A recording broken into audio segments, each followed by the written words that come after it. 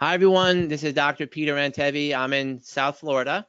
With us today, as you can see on the screen, on your right-hand side, we have Trish Casey. She's the STARS program coordinator and a paramedic. And on her right-hand side is Dr. Steve Laffey, who's the STARS program and STARS program medical director. He's a pediatric emergency medicine physician and the clinical director of the ER at Cardinal Glennon Children's Hospital in St. Louis, Missouri. So how are you guys doing today? Doing well, thank you. Awesome.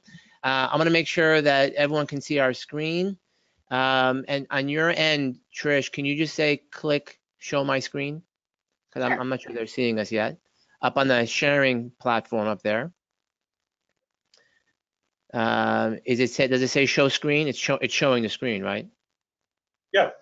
It says showing screen. Good. Okay, perfect. So I'm there, I promise. And last but not least, he's not on your screen, but he's in the background. Is Josh DeGal, and Josh is the trauma program manager at Cardinal Glennon Children's Hospital. The story goes is that I was very fortunate to meet Trish back at the Eagles conference in Dallas, and she gave an amazing presentation. And I was like, I remember coming up to you, Trish, and saying, like, this has to go worldwide. And then I was fortunate enough to come give a talk for you all at SSM Cardinal Glennon Children's, and I learned all about the STARS program, and I begged you guys to actually do this.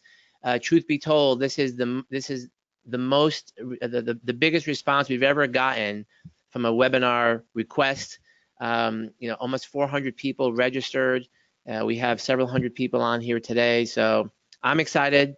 I hope you guys are excited, and I think everyone's in for a treat. So we're gonna take away our videos, and I'm gonna have Trish and Steve get started, and here we go. Let's do it. Thanks, Peter. Got it.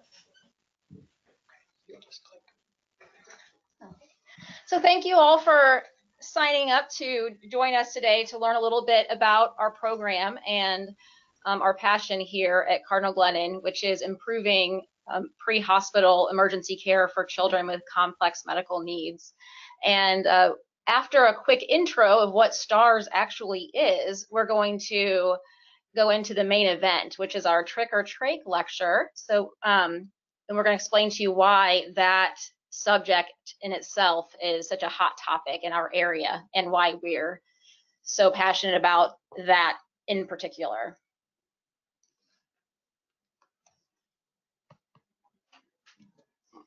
And we're going to click ahead. There we go. Over here, maybe. All right, sorry about that little pause there. So what STARS is we're basically just, it's actually a simple concept that seems quite complex to most who look at us from the outside. But STARS is a project that actually started in the field, surprisingly enough, at a community, just EMS district, and for all intents and purposes, we intended it to stay just a community project, but we uncovered a solution to a growing need, and that was recognized by Cardinal Glennon. So we now cover the majority of 2 states, taking care of and preparing for children with complex needs. So each child in our program has an individualized emergency care plan, and that is very pre-hospital specific. So it's written with the capabilities of EMS in mind. And we saw with STARS that it was extremely important to get this information in the hands of EMS providers prior to this emergency taking place.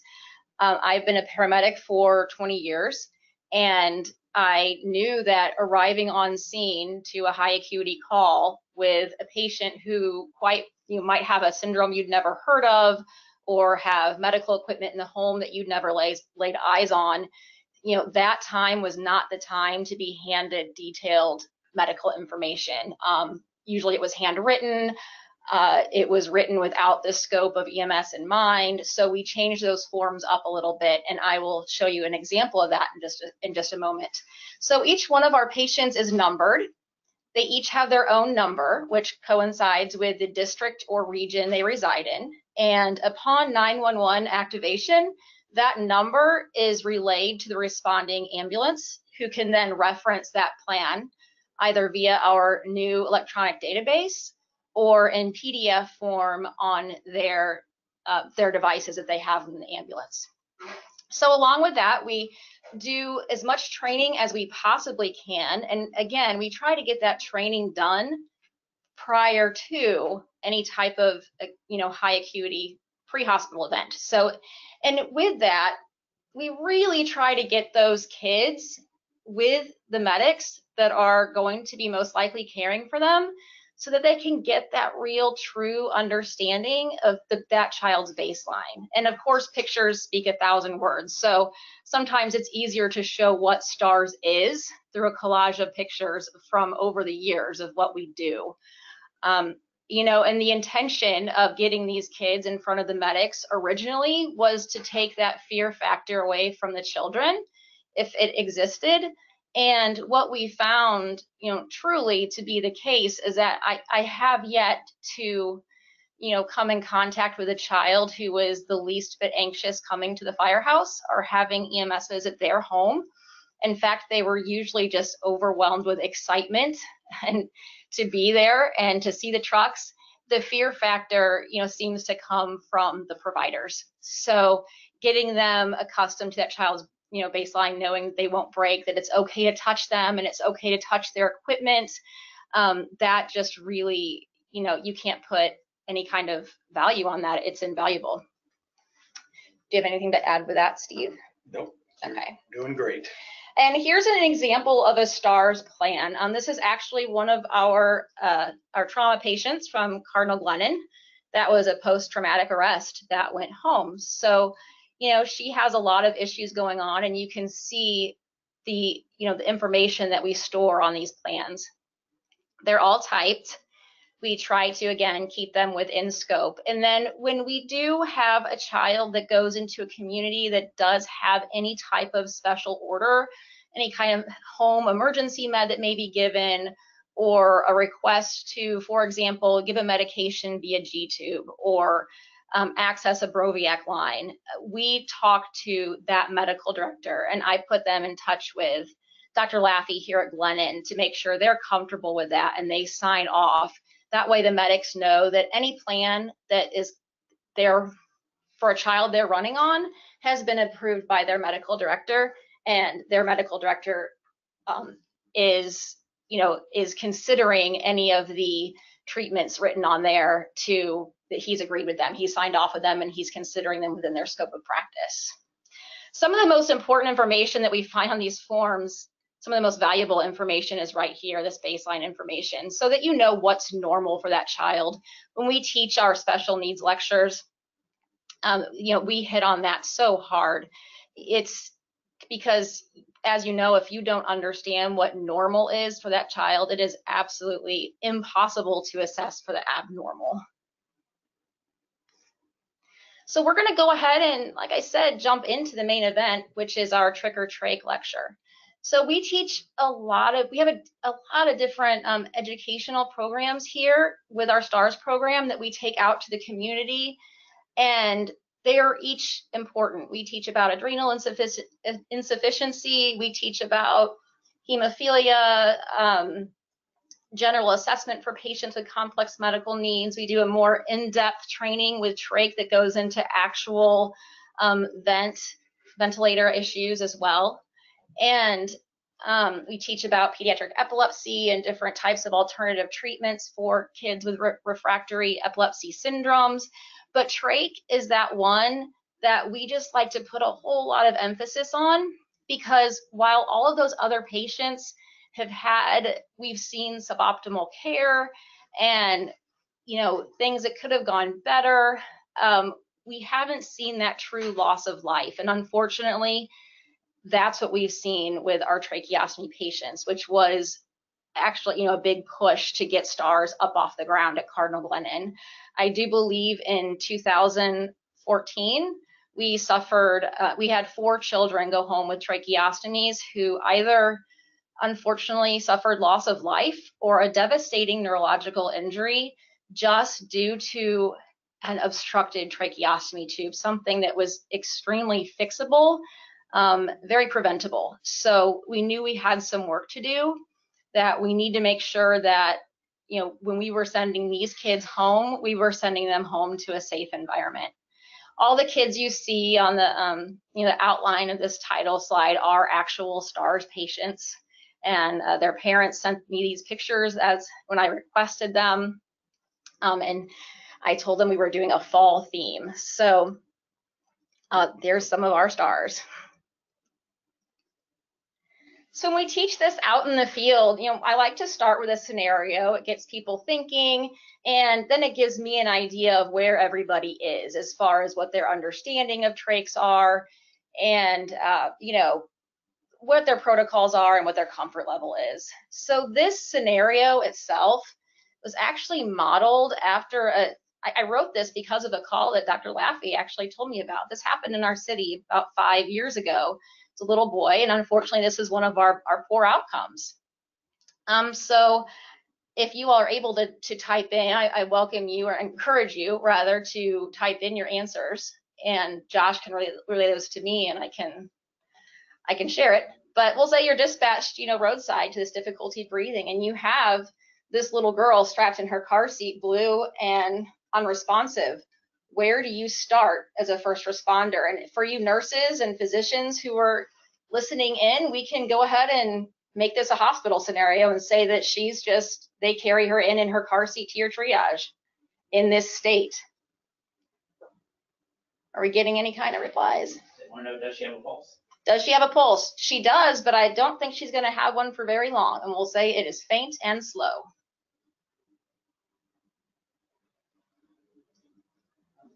Reestablish ventilation to check her face and see suction and replace as needed. Okay. All right. So someone put in there suction and replace as needed. I like that, because that's what we need to do. Absolutely. So when we do this out in the field, I have my trach mannequin with me, and I hold her and I kind of walk around and ask for these answers. Of course, we usually, sometimes I get blank stares. You know, I've heard a drive fast. Well, unfortunately, a drive fast was what happened with this child, and that didn't work out so well. I do get a lot of people saying that they'll go ahead and bag her, and as soon as I say, well, that doesn't work, you know, you're not getting any type of good compliance, you're not able to ventilate this child, we go to suctioning, and I say, well, what do you do past suctioning? And that's where a lot of people just get stuck, because training has stopped there, their understanding has stopped there, and in fact, we've even had some physician level providers say, you know, they would not be comfortable replacing a trach tube in a pediatric patient. So we're going to go on with the lecture, and we'll kind of refer back to that scenario a couple times. Trish, I'm going to break in. It's Peter here. I have a quick question. So this kid's strapped into the car seat. Are you recommending that they do it right as she is sitting there, or are you recommending that you quickly unstrap her and get her back to the back of your vehicle? I recommend getting her out and putting her on the ground right there, as long as you're not in the roadway. I love that. And I love start that. Okay, walking. perfect. So in other words, you're not wasting any time No. running anywhere. You're just gonna take action right where you are on the ground. Absolutely. We can't waste seconds. I love it. So time is brain. Just covering the trach and ventilator. Are you going to talk more about that in a minute? Absolutely. We're going to cover a lot of different, you know, we're going to cover everything I can think of that can go wrong at the end of this. Because as we know in EMS, you know, how often are things going to go picture perfect, right? So, you know, like I said, we're going to refer back to that as well. But when we had, you know, when STARS was first transitioned from the field into the hospital, I took the time to walk around to some of our clinics and introduce myself. And what I really wanted to know were, who are the sickest of the sick at this hospital, and who do we really need to prepare the field for? Well, I can tell you that when I hit the NICU, the PICU, and our TCU floor, respiratory therapy wasn't so fond of me when I identified myself as a paramedic and told them what I was trying to do, because they had taken care of these children that had these devastating outcomes in the field. One of the questions that they would ask me right away, it's, you know, almost accusingly and aggressively, and sometimes was, you know, aren't you a paramedic? Isn't airway what you're supposed to be good at? And I started thinking, you know, I was comfortable with trachs. I was very comfortable with trachs, but I had the benefit of working in intensive care the first 2 years of my career. I also had a family member with a tracheostomy whom I was the primary caregiver for. So this was something that I myself was very comfortable with, but I wasn't so confident that the rest of the field was in our area. So we started polling paramedics in the St. Louis metropolitan area, and this is what we came back with. And so I said, well, here's our answer. This is why these incidents are happening. We need to close the loop of communication here, and we have a lot of work to do. So since we have educated thousands of paramedics.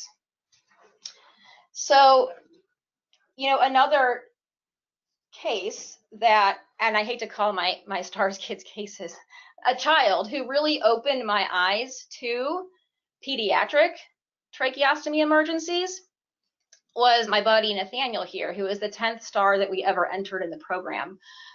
While I just said that I was very comfortable with trachs, I soon found out through STARS and through my transition from the field into Cardinal Glennon that my comfort level and my knowledge base was really around adult trachs. So I was accustomed to all of my patients being trached secondary to some terrible pulmonary insult or neurological insult, and they were trached because they required vent support. And when Nathaniel came up to meet us, I was a little bit surprised that this very vibrant child was running around the room, and he just didn't appear to me to be a kid that got stuck on a ventilator at night. So I asked Mom, you know, why he was trached in the first place. And what she showed me, I'll show you in the following slide, was pictures of his actual airway malformation, which at the time, and since he's had a complete laryngeal tracheal separation, so he really has no airway above that trachea, but at the time he still didn't have an airway that would allow us to ventilate him at any time over the nose and mouth. So knowing that, plus the fact that he was in a 3.5 neo at 2 years old, which you can translate into a size 3.5 ET tube in diameter, that really scared me, knowing that a lot of the medics I work with were not comfortable with tracheostomy care, and that many of them felt that changing a trach tube would be outside of their scope of practice, because we hadn't established that with our protocols. So we talked to our medical director. We got the definite okay and support for him to change out trachs emergently, because after all, it is an airway, and really the alternative to that is death if that's what's needed. And we did a whole lot of training. And you can see in the picture over on the right is actually our medics at the time visiting his house on a Sunday morning just to watch a routine trach change. So we made sure that every single paramedic in that agency had watched a routine trach change with Nathaniel, and then that became part of orientation and onboarding if you worked there at the ambulance district. So what he opened my eyes to were that, you know, while most of our pediatric trach patients are trach secondary to primary ventilator dependence, we do have a lot of patients in our communities who are only trached because of an airway malformation that inhibits their ability to breathe without a patent trach. We're also dealing with a lot smaller airways, so the ability to breathe around that trach once it is obstructed is a lot less than it would be with an adult patient. So, you know, time, it becomes a little bit more critical when we're dealing with these kiddos. Just to show you an example of what Nathaniel had going on. When I met Nathaniel, he had a grade 3 subglottic stenosis. So this little pinhole opening is all he had for an airway. And along with that, he had a tracheal web, which is so rare, I don't even really have a picture of that to show you. I will say the last patient that we lost from Cardinal Glennon, who unfortunately passed away because of a trach plug, and a school nurse and home health nurse who were not properly trained, did have a grade 4 subglottic stenosis. So this was a child who really didn't stand a chance at life without a patent trach. And that example that you gave was also a patient with an airway problem, was a subglottic stenosis as well. And that original example was not a patient that was on a ventilator or had any pulmonary issues, just anatomic issues. So to get down and dirty to the real basics, sometimes, we found that there's a little bit of misunderstanding of what a trach really even is. And some of this might sound elementary to you all, and I apologize if that's the case, but we just want to make sure that everybody has that basic understanding of what we're working with. So what we have is actually very simple. We have a tube that's been placed into a surgically created stoma. So you have a tract going right into the trachea. I've talked to some medics who were actually confused and under the impression if they pulled that trach that replacing it would be similar to doing an emergency crike in the field. They didn't understand that they had a clear tract into the trachea. I also want you to take note, while it's less significant in the pediatric patient, that you do have, without an inflated cuff, a very small alternative pathway for air to pass. And sometimes that's more significant in patients than it is others, especially when you're talking about airway malformations. But keep that in mind when you're working with cuffed trach tubes in the field. Really, a cuff on a trach shouldn't be inflated unless that patient is receiving positive pressure ventilation. So here's another misconception we see quite a bit. This is a tube with an inner cannula, and this is something that I honestly don't see a whole lot in the adult population anymore, but used to be extremely common in the adult population. And again, we've seen even physician level providers who just are under the assumption that all of our trach kids have this inner cannula that you can just twist and pull out and rinse and replace. But that's not the case. For the majority of peds. I'd like to say all peds, but I can't say that without knowing for sure. So these are the common tubes that our kids have. The Bavona, the Shiley, the names really are neither here nor there for you to remember, but we just want you to realize that what you're dealing with is just a single, in most cases, very soft and flexible tube that is keeping that airway patent. Along with it, if you have a new one or one to replace with, then you'll have this obturator in place, which helps guide it into place. They're either going to be cuffed or uncuffed, which you'll know by the presence or absence of a pilot balloon. And we do have a lot of kids. This is a really popular trach, this flex end here. So you may see this extension. This can shock people at times too, coming out from the phalanges. And all this is doing is allowing that kid to have some more movement if they are on a vent or hooked up to humidity without moving the trach within the trachea. And then also for our kids who have multiple chins, allows you to put that, get that past all that tissue so they can breathe a little bit easier. Over here is a picture of Nathaniel. Prior to his LT separation, we would not have been able to capture a picture like this because he would have been crumping within seconds of having his trach out. But you can see here the Trach that you have in the stoma.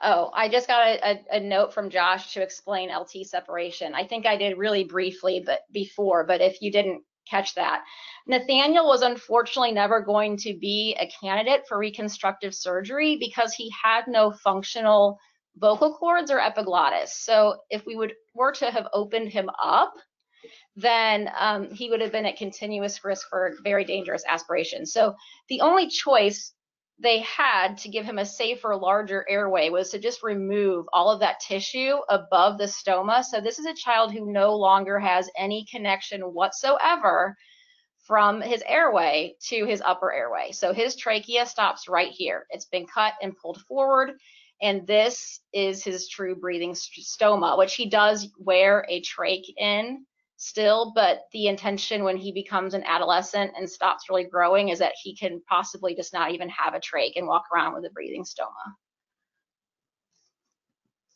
So Trish, I have a quick question for you on that one. How would you know that? In other words, if you're at the scene, what do you recommend for field providers or us in the emergency department to figure out how that anatomy is constructed? Do the parents know this? Yeah, and that's a scary, scary question that you posed, because you won't know that. As you can see by looking at him, I'll back up a slide. You don't see anything from the outside that gives you any indication.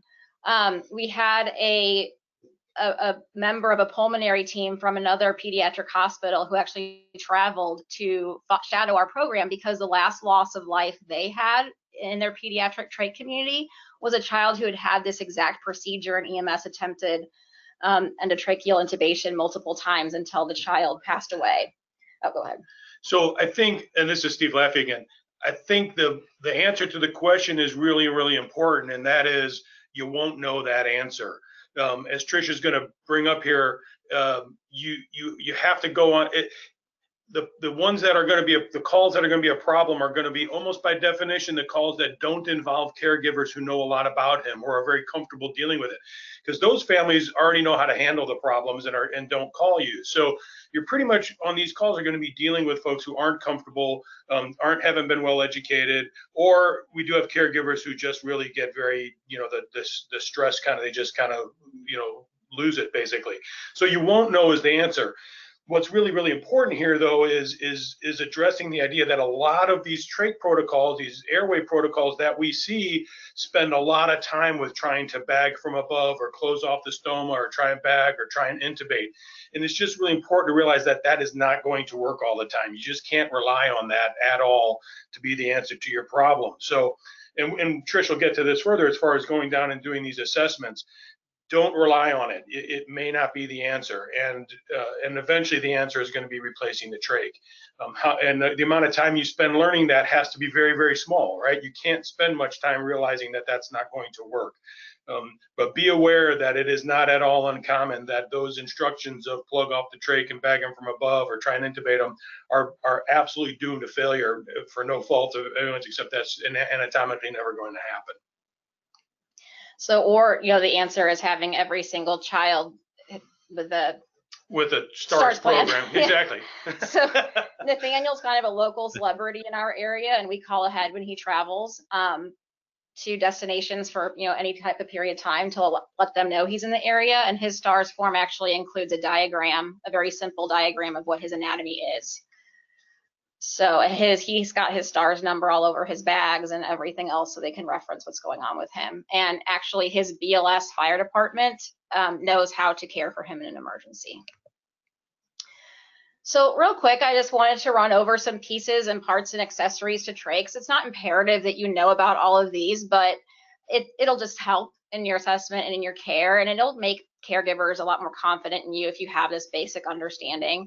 So when our kids are not on a ventilator, it's very rare that you would see them running around with nothing on the end of their trach as far as caps go, because it's dangerous for them, and it's going to create an environment for their lungs that's just too drying and unhealthy. So this is the most common one you'll see. I'm hoping you guys can see my pointer here on the screen. This is the HME, which stands for heat moisture exchanger. And all this does is allow the child to create a little reservoir of their own body heat and moisture to create a moist environment for them to be breathing, so they're not just breathing dry air. And then it also will filtrate out microbes, so they're not just breathing them in, actually serving the same purpose as our nose does. And some of our kids will call this their nose.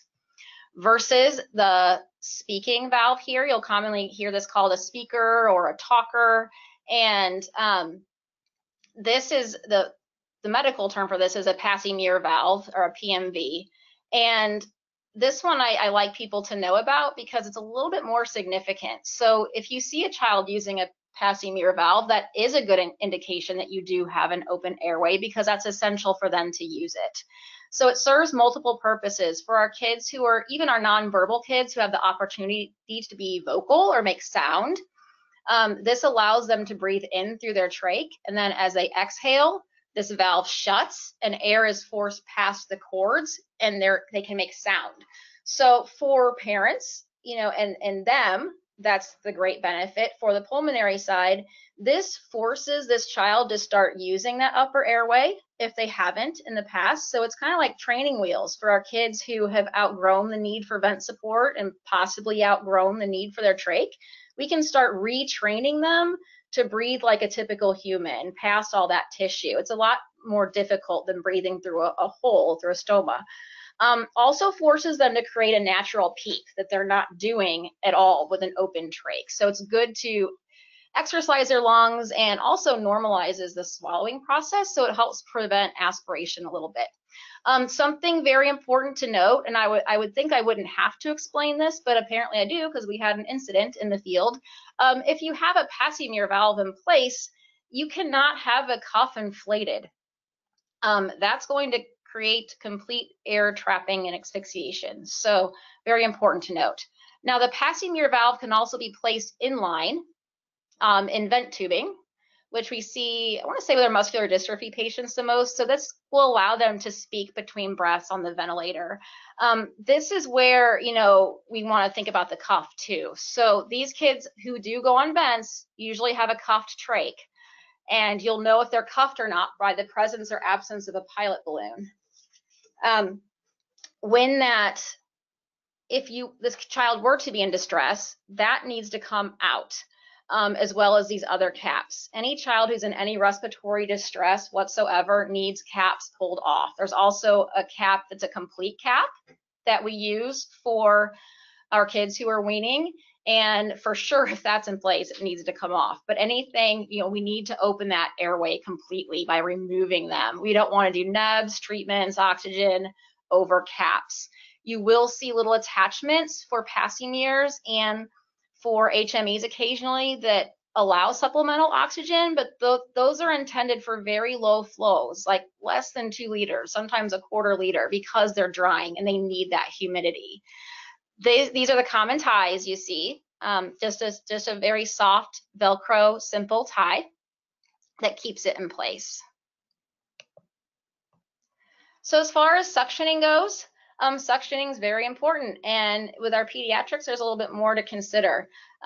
When I worked in the hospital with adult patients, you know, we used to intentionally occasionally suction a little bit deep and try to induce those big coughs. That was also before we had good chest PT devices to induce coughs, so we wanted to expel those secretions. We don't want to do that with our kids. If you go down and tap the carina, it's a much more delicate area than it is in our peds, and you're going to potentially and likely induce a vagal response that you don't want. So you can see a Brady issue that becomes a vicious cycle with cough Brady, cough Brady. And some other considerations to take is, you know, twirling that suction catheter as you go in, trying to suction no longer than 5 seconds, and giving them a rest between. You want to make sure they have that rest to oxygenate, you know, catch their breath, kind of stop coughing between.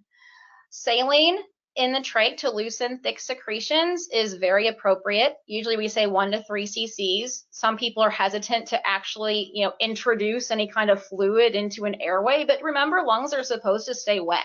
So sterile saline is okay if it's needed. And I just got a question that, you know, people ask how deep. So that's important to know. If your child is in the STARS program, they will have a suction depth listed in centimeters, and that's why those numbers exist on your French caths that you have on the ambulance, and the child will have those with them as well, and we're going to talk about the importance of bringing those with you. So you would just go to that number. So for example, if they said, you know, suction with a size 8 French to a depth of 9 centimeters, you would find 9 centimeters on there, grasp that between your pointer finger and thumb, keep it there so you don't go too deep. And the intention is not to go past the trach. Now, this is an inline suction catheter that you see above, and I only wanted to mention that because they're very popular, even for some of our kids who aren't on vents. It's just a convenient way for them to keep their suction equipment clean. These colors replace the depth, so it's easier to see, but they do not match Broslow. For some reason, we see colors, we think Broslow, there's no relation at all. Kids with trachs, when they're in the hospital, have this usually on the wall or on their bedside. So you have, you know, the size trach, the size suction catheter, and the depth to suction to. So in the home, if they're not a STARS patient, you don't have that program in your area, that should be written somewhere. Someone should know. If you don't know, we always say, don't let that stop you from suctioning. Just keep into consideration you're not going past the length of that trach. The go bag. Every kid who has a tracheostomy tube goes home with a go bag. It doesn't matter what hospital they come from, they have one. And I used to teach about what they look like because we have certain ones at our hospital, but parents inevitably go home every time and change it up into something that works better for them. Regardless of what it looks like, they have one, and the parents are trained to keep that with them at all times. And that needs to come with you, you pre-hospital providers, that needs to come with you in the ambulance. That needs to be considered like that child's umbilical cord. Because in that, you're going to have a spare trach if you need it. You're also, sometimes more importantly, going to have a trach that's either a half or full size smaller in case you have that difficult recannulation. We have kids that have known difficult stomas that have 3 sizes smaller just to troubleshoot and get a good airway on them. You know, if you're having a lot of problems, you're gonna have extra ties, you're gonna have saline bullets. And if you don't have those saline bullets, use your sterile saline flushes on the ambulance or in the ED. Those work, those are the same thing. Their BVM from home is gonna be in there. And if you guys don't have PEEP valves on your ambulance, it's really likely they're gonna have a PEEP valve on their home BVM that's gonna help you out a whole lot. It'll already be set and parents probably don't even know what that is. You're going to have Surgi lube packets for difficult recannulation too, and then there are extra caps, trach collars, etc. This is not likely to be at the bedside in the ED when you arrive. These trachs are custom for these children, and they're expensive, they expire, and they are not commonly stocked in pediatric trauma rooms. So this needs to come with them. It can be timely for the ED to find their size and order it. Our rules, our basic rules for EMS is that trach has got to be considered the problem until proven otherwise. Just like you would never move away from A in your assessment for airway, we don't care if they're seizing, bleeding, ejected from a vehicle. We want you to establish that you have a good patent airway before you move on. Check for patency by using that DOTE mnemonic that you use in PALS. And for equipment, if they're on a vent, check equipment. Displacement, obstruction, and then pneumo doesn't become as important with our kids because right now, that's a whole other lecture, right? We're dealing with the actual airway patency portion. And then do your suctioning, do your assessment, do your bagging. If that kid's not improving, or heaven forbid they're declining, you probably need to consider an emergency trach change, and unfortunately not with a whole lot of hesitation. Something I want to mention that one of our pulmonologists mentioned when he was doing a lecture for me not long ago is I used to always teach that you could check for patency by just passing that French catheter down the trach tube. But he commented that he's had several cases with very loose plugs that end up catching on the end of a French catheter and then loosening themselves again on the end of the trach tube. So you can't even really count on being able to easily pass a catheter for having a patent tube. The other thing that I always point out is having a hole to breathe through that's the size of your small French catheter is not going to be an adequate airway. True. So even if you get something through that's the size of a 5 French catheter, that is not going to be adequate to oxygenate and ventilate. So you absolutely cannot trust the suction catheter as the, you know, I suctioned it out, so therefore it's not a plug trach. That is absolutely something you can't rely on. So yeah, please assess your patient, look for improvement. And then just to, oh, and I think on that previous slide I too, so make sure you have a suction at the bedside. They have got to have working suction at the bedside at all times. I think most of our ambulances are equipped with that these days, but you know, I work for an ambulance service that has low budget and doesn't always have it. So we want to make sure that you take theirs with you if you don't have a good working suction unit. And I think on that slide too, I also briefly mentioned oxygen. Never ever withhold oxygen from a trach patient, but if you do have to provide long-term high flow oxygen, you know, try to humidify it if you can. And if you don't have a humidity setup in the ambulance, I used to just throw saline in a neb, and that way you could keep your secretions loose and, you know, try to prevent thickening plugs and drying lower airways. So step by step, you have that kid with a trach, you have to go down the checklist. Immediately, yes, check patency and placement of the trach. And like we just said, that patency, oh, that's a little tough. So you're going to rely on how you're bagging and how they're ventilating. Suction to control excess secretions, especially if they're bubbling out of the trach or they're sounding really coarse. And then assist ventilations as needed, ambu bag to trach. We've seen people come through our PALS course who are even not quite comfortable with popping off that face mask and bagging the trach. Definitely need to go there if it's needed. And then if that trach tube is thought to be, partially or fully obstructed after these clearance attempts, or if this patient continues to decline, that's the time when we need to be doing an emergency trach change. And like our RTs like to say here, who help me out with teaching, when in doubt, change it out. That's kind of their motto. If all else fails, you're not improving, that needs to be changed out. So I like to comment on this quote here. I actually pulled this from protocol EMS, pre-hospital protocols that I found. When I go into districts who are starting at the STARS program, I ask for their protocols, and I always check to see if they have a trach one right away, and I look at their seizure protocols, just what I do. I've seen this written in different ways a couple times. It goes through step by step on how to suction. Almost all of them talk about that inner cannula that unfortunately doesn't exist in most cases. And then they say if you get to the point where you do need to change that trach, hand that child over to the experienced caregiver and allow them to do it. Well, here's the problem with that. And Dr. Laffey commented on that a little bit ago. When we've seen these poor outcomes and we've seen problems happen in the field, that experienced caregiver was not there. And I can speak from personal experience as a caregiver to a person with a trach. You don't call 911 for an audience. I'm very close to my STARS families. One of my STARS moms sent me a picture the other day of her roadside on the highway just popping a trach back in. This is something they take care of themselves. It's part of their everyday lives.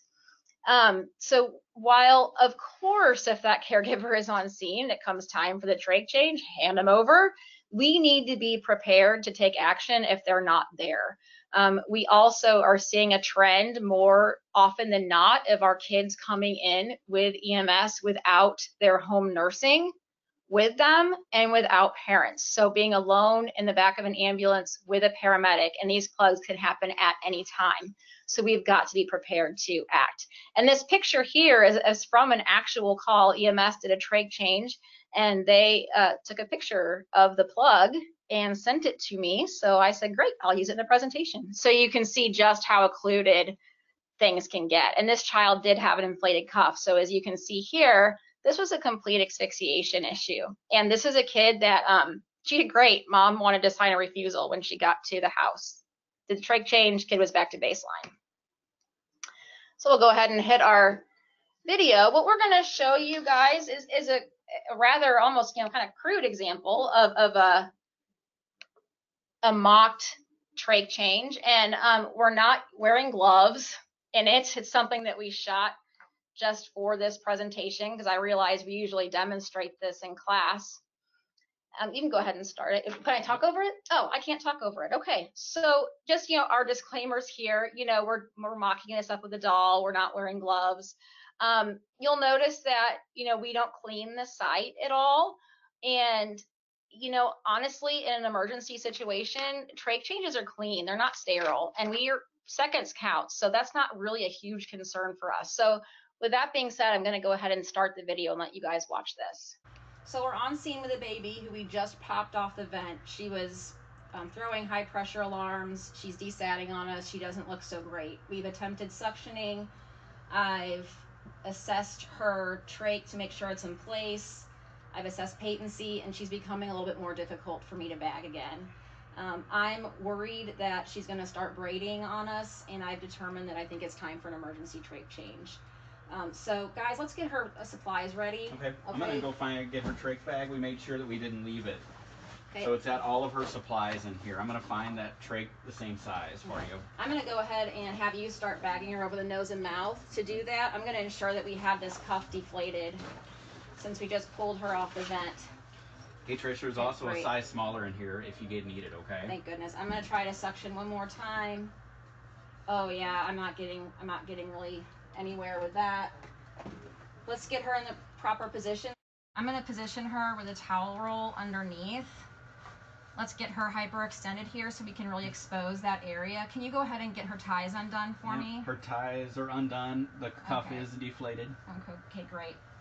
On my count, 3, 2, 1. I got this new trach ready to go. I'm passing it. I'm gonna pull out my obturator. Can you get those ties down for me? Yep. And then let's go ahead and bag her again right away from bag to trach. Okay, and I'm gonna go ahead and reinflate this with the water that came out of the old trach. Okay, you're reinflated. How is she bagging? Much easier. Oh, good. I'm gonna take a listen here. Oh, I've got much better aeration. Good. How does she look on the monitor, guys? Yeah, she's actually picking her heart rate back up and her oxygen saturation's coming up too. Oh, her color looks much better too. Good job, everybody.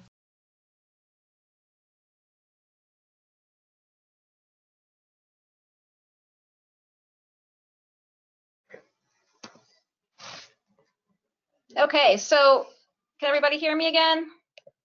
Just make sure we're back. Yeah, we can hear you. Great. So that was an example of nothing going wrong, which that's how it's supposed to go. But we need to be prepared for things that are more realistic for the pre-hospital setting. When I talk about the need for trach change protocols, I'll just go on a list here of what I have for complications. The first thing I usually hear from medical directors who are hesitant to have more conservative protocols is they're worried about a false trach. Now, I just want to point out, and I asked our specialties here, how common is that? How big of a risk is that? And the answers I get is that, we don't, and then they always ask, how fresh is that trach? We don't send kids home. Pediatric hospitals don't send kids home with fresh stomas that haven't been tested. They've had multiple trach changes before they ever go in the home environment. And that false trach is much more likely to happen with that brand new trach. So they have healed stomas. Yes, it's a risk. It's a very rare risk. And it usually would happen from a very forceful recannulation. So we're going to say never, ever force a trach in. It shouldn't take a whole lot of pressure. And again, I think the other thing to stress when you're talking, just from a global kind of medical director standpoint, these kids get their trachs changed at home on a regular basis. We fully expect the family. In fact, the kid comes in with a yucky trach. We're like, I can't believe that family didn't change that trach at home. We expect that of them, and it's like Trish said, it's a part of their everyday life. I think it's a little disingenuous to use that as, well, what if something goes wrong? Well, yeah, I suppose possible, but it's a very rare occurrence, and it can't be something that would keep us from basically saving the child's life. Keep in mind that when this kid's trach is plugged, it is basically, when I describe it, it's like a giant foreign body in the airway. That tracheostomy tube has gone from a life-saving, life-preserving, airway to a big old thick hunk of plastic stuck in their trachea. Well, what do you do when you've got a big foreign body stuck in someone's airway? You take it out of their airway, and that's just what has to be done. So it's worth, being prepared and thinking about these complications. But in the case of a kid who's crumping, whose tracheostomy is plugged, the tracheostomy has got to go. It's just really no other answers other than that. And to reiterate what Steve said, when I do talk to these medical directors, if I do get resistance, my answer for their concerns is always, well, the alternative is death. And that's my answer until they say, well, okay, it sounds like a good idea to me. So difficult stomas, that happens. But again, these trachs are changed weekly, bi-weekly, or as needed several times during the week. So things that you can do with a difficult stoma, which usually equates to an infant or, a child with complicated anatomy like torticollis or, some kind of, severe kyphosis. We've got kids who are wheelchair bound who have all sorts of abnormalities and giant heads. So get them down and really expose that area. None of this sniffing position business. I'm sorry, I don't want to skip the question, so I'm going to break in. Someone asked if an entitle adapter will fit on a trach, and absolutely, that's a universal size for bagging and every connection. So that does fit, and it's always a good idea to spot check our kids, especially our hypoventilators. That's a whole different lecture in itself. So back to complications that you may have. Positioning is key.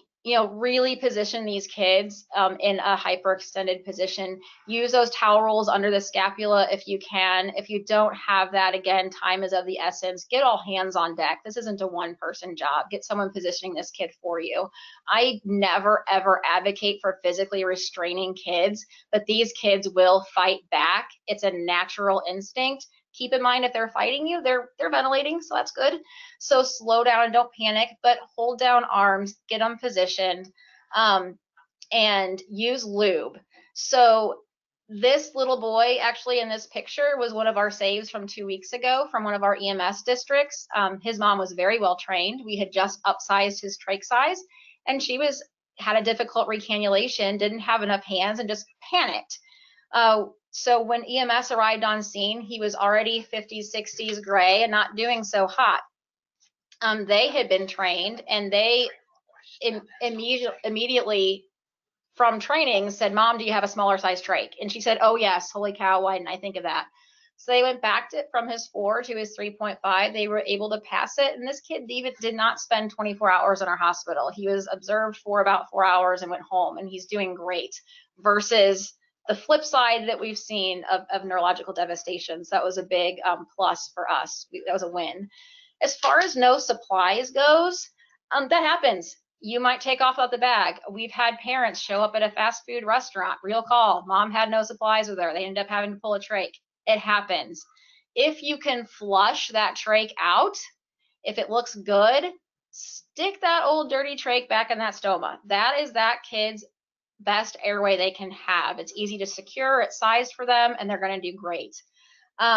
If you have to move to an ET tube because you have to downsize or because that trach is no longer usable, that's okay. It's an airway, but we don't advocate for just sticking ET tubes and trachs unless it's your only option. We prefer that you use their supplies. We've got a couple questions about bougies.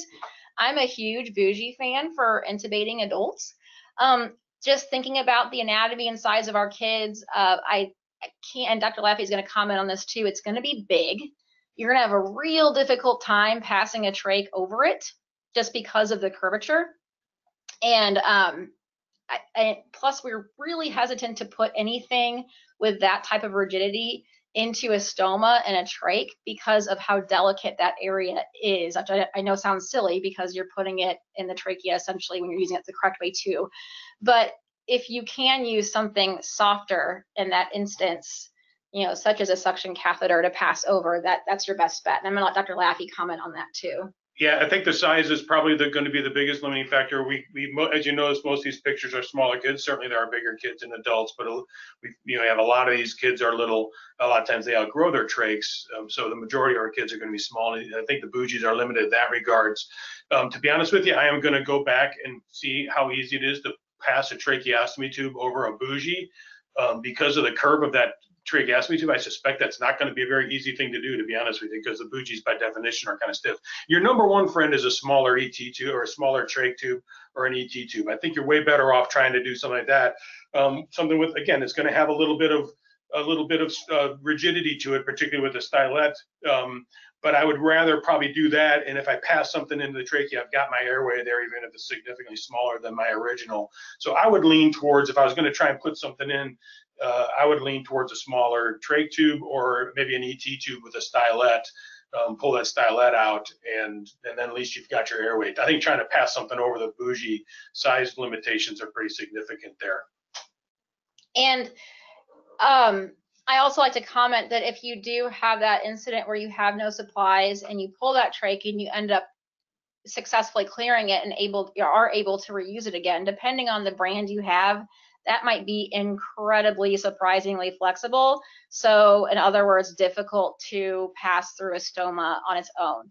You can use a pediatric stylet to give it some shape and rigidity, but we do caution that you can't let it pass the distal end of that trach, because again, that's delicate tissue and we don't want to damage. Really, the majority of us, I think, listening are medics. We're good at getting airways. What your main goal needs to be is oxygenation. You are there to prevent hypoxia. So ventilate that kid by any means. Don't just fixate on that stoma, just like we don't fixate on intubating again anymore over and over and allowing these hypoxic events to happen. Ventilate that kid by any other means while you're working on your ultimate goal, which is cannulating that stoma. But Dr. Sobush, who also helps me teach some, he told me what he really wants is high flow to over the stoma, over the nose and mouth. If you want to take that oxygen cannula and turn it on high flow and put that right over the stoma and then attempt backing over the nose and mouth, and of course that has to be a child with a normal airway once you've established they have a normal airway. But really, again, focus on oxygenating that child and preventing these devastating events. There isn't anything that you do that can be worse than an occluded airway that's going to kill them. And that's what they have when they have a plugged trach. There just isn't anything else that's worse than that. Everything else is better. Might be a struggle, might not be great, might not be perfect, but it's going to be better than a big foreign body occluding their entire trachea and suffocating them. So just try and keep that in mind. It's liberating to think of it that way. You know that everything else is better than that. And just kind of follow up, and we'll answer some questions as they come in too, if you guys have some, because we realize this was a limited, kind of intro to trach care course. Usually I spend much more than an hour going over these issues and situations and troubleshooting. But our motto, our hashtag, something we picked up is this one kid counts. And this comes from a time where I was arguing for the need for programs like STARS at the state level. And I had a nurse say to me, wow, you guys talk about trach this and trach that and the bad outcomes you guys have had. We've only had one. And this was from, the other side of our state, and I had to take pause there because it made me actually really angry that she would consider any child just one, because to those parents that kid was not just one. We also seem to, hear that there's a common misconception that our kids have poor quality of life and that their losses of life isn't as important as other kids, and that's just not the case, because to their families they are everything, and they mean a lot to us as well. So we know we have a problem with the care of these kids out in the field, and we think that we can fix it, but, with what we're doing. And that's going to take identifying who those high-risk kids are in the field, providing that education with that proactive approach of getting it done prior to these emergencies taking place. And unfortunately, just providing special needs education in general is difficult because our kids are anything but general.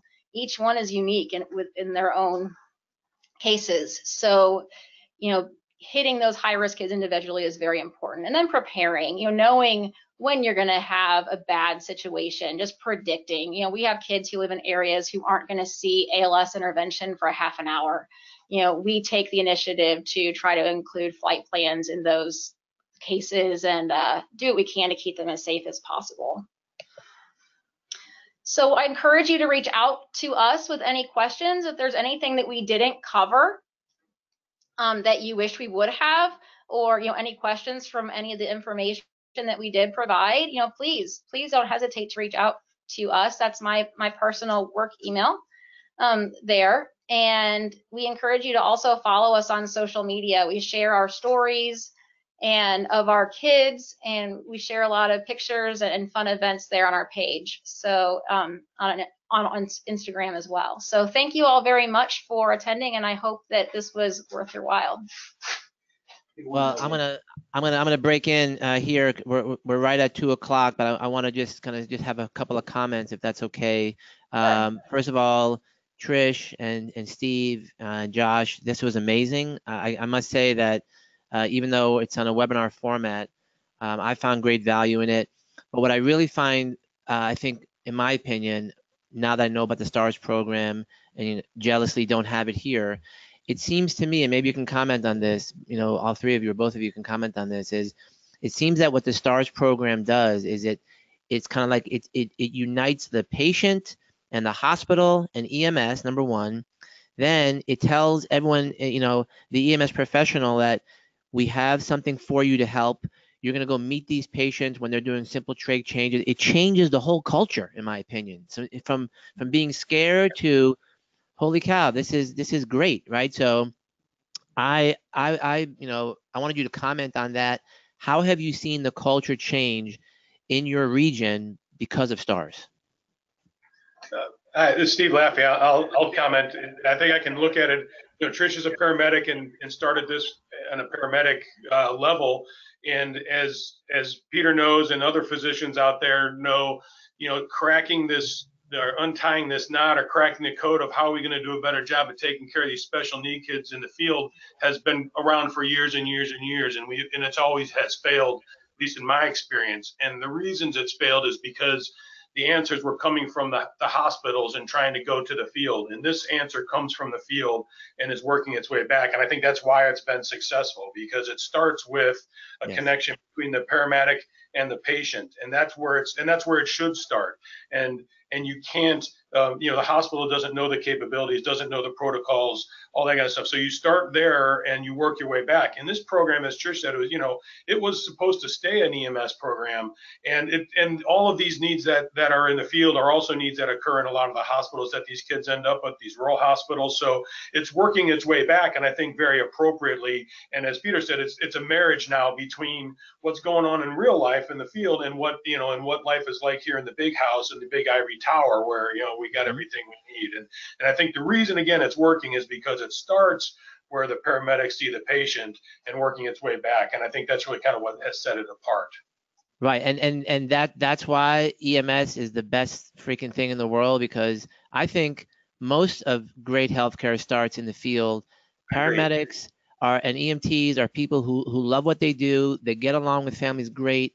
And the hospital is kind of, it's too big to kind of have that type of caring. And so there's probably no one watching this presentation today who's not saying to themselves, how do I get this program here? And I know I've said it to myself probably a million times. And so maybe perhaps there should be another presentation that focuses strictly on STARS. And if there's people who are listening here today, if that's something that you would like, please just kind of either comment, or at the end of this webinar when it ends, you're going to get a quick survey, or just email Trish or Steve or me or Josh and let us know, because I really think that I could use an hour on how did you put this together, and how can you all bottle this up and send it out to the world, and because I think it's just phenomenal. You guys are amazing.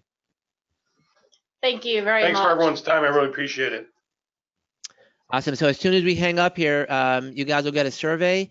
A lot of people have asked how to get this presentation. The same link that you registered for the webinar, you can send people that link. They put their name in, their email, and then this video will show. So this video will show in perpetuity forever, and you can send it out to as many people as you'd like. Send it out to your agencies. If people want the actual raw video, like in a YouTube link format, just let us know, and there'll be a follow-up email that comes to you in an hour with Trish's email and our email here as well. So, all right, well, with that said, Trish, Steve, Josh, again, thank you guys very much for doing this. I think it's provided great value to everyone who's been listening, and I think you guys are amazing, and keep up the good work. And I'm going to go with R&D, rip off and duplicate, because that's it. So I'm going to want that. So, all right, bye, everyone. Appreciate it. Thank you, everyone. All right, take care. Bye-bye. Good deal. That was nice. Let me see. If you guys can go ahead and just, I think, X off of the webinar, and then that'll be.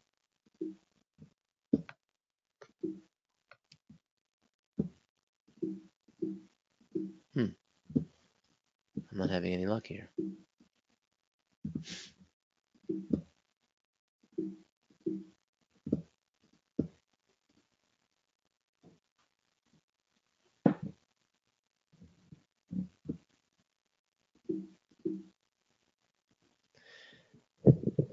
Josh, can you go to the top left of your control panel and just press the X there?